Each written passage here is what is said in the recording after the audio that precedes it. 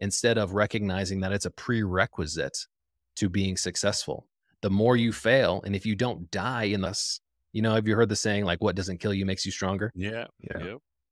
It's exactly that. And I don't know why we have such a tough time really conceptualizing that process. I'm not sure if it's the story that we tell ourselves, it's the pressure that we have from people around us, or if it's that internal voice that we believe is us that kind of tells us we're not good enough or we're not adequate or somebody's going to make fun of us or what do they think?